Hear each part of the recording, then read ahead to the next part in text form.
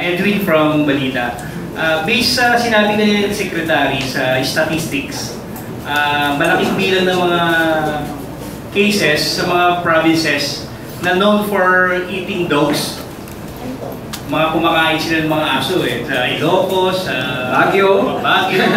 So yung department nyo ba may kasama ho ba sa program natin or campaign para mapangaralan ng mga tao natin doon na hindi dapat kinakain ng aso? Just to let you know, doon sa ating Rabies Act o yung Anti-Rabies Act of 2007, importante that there is no sale of dog meat. So we don't promote eating indirectly doon.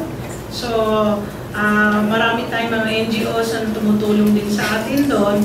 So with that, naprevent natin. Pero gusto ko lang matiyak lang sa inyo na kung sakaling may nakuha sila ng aso, gusto nila kainin for dog meat, delikado ho dito yung naghahanda o habang hilaw pa.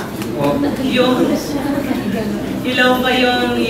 dog meat, mas mapanganib ho yun kaysa sa kumakain.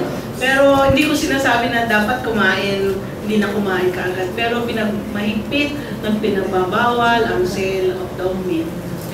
So binabantayan ho din namin ang mga movements.